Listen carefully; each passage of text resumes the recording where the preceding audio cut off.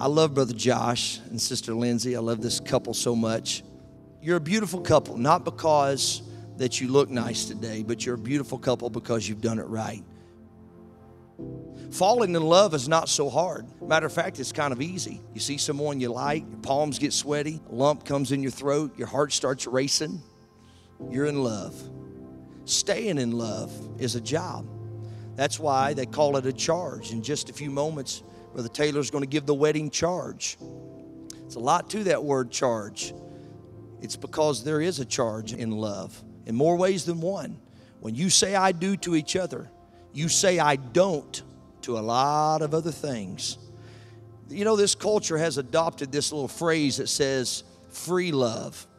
Man, that's a false statement, isn't it? Love is anything but free. There's a charge in love. That's why they say you have to spend time together.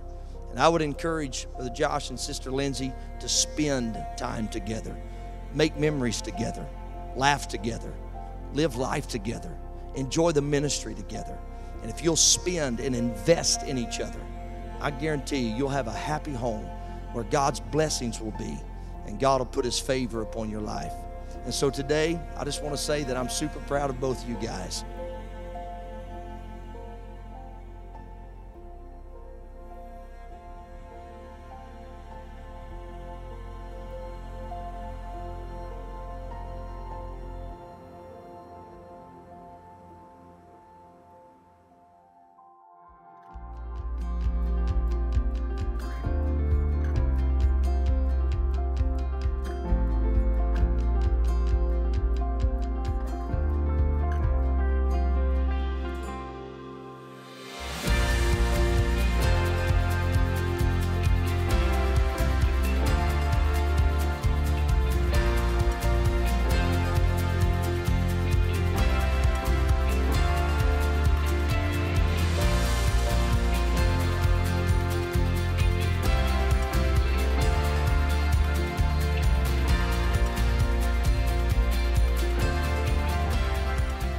In the name of the Father, and of the Son, and of the Holy Ghost, I now pronounce you man and wife.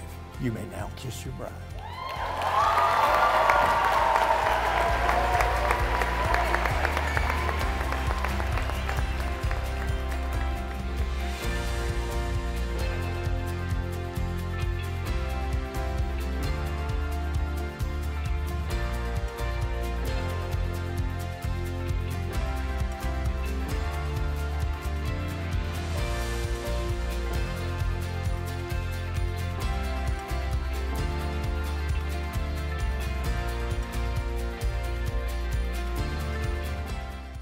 Prior to your dad's passing, Josh, I sat in the back of the church in those red chairs with him, and he said, would you watch out for Josh if something ever happened to me? And shortly after that, Josh, your dad, passed. And I want to tell you something, Lyndsey. I've done my best to honor Brother Darrell Rogers' request of me. I'm going to ask you if you can take care of Josh. Love him and care for him. I know he's going to love you and care for you. I believe that as well. You guys are going to make great Christian examples. I love you, and I believe in you.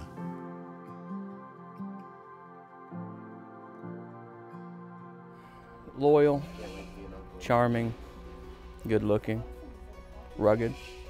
But enough about me. Josh, I just want to say that I love you. It's been an emotional day. I think even the cake is in tears over there. It's been awesome. You're a great friend, Lyndsey. Love you.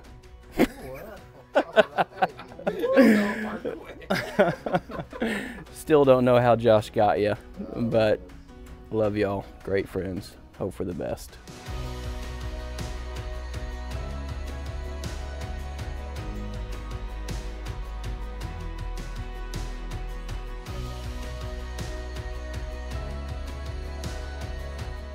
I'm gonna talk about my sister. If you know her on a really personal level, you know how loyal she is, how patient she can be, how wonderful, wonderful she really is. Whenever she walks into a room and she smiles, she lights up the entire room. And she just brings joy to everybody who's around her. Whenever she first met Josh, I was kind of there whenever they got introduced. And she walked away and she said, I don't like him. She said, I don't like him. And she kind of held that for the past 4 years or so while I was at school. But I'll never forget the night whenever she told me that she was maybe a little bit interested in him. I can take you to the spot in Bristow in the Taco Mayo drive-thru. We were sitting in my car, and I said, you know what? I could see that happening. I could see that. And she was like, what? Really? I mean, the shock on her face was very genuine. She didn't think that I would be for it, but I 100% was for this from the beginning. And I know that Josh is going to be the person who will absolutely take care of her, and I couldn't have asked for somebody better for my sister. And I'm so incredibly happy for them, so thankful that he's in the family now. And my brother-in-law is now the myth, the man, the legend, Joshua Darrell Rogers. Congratulations.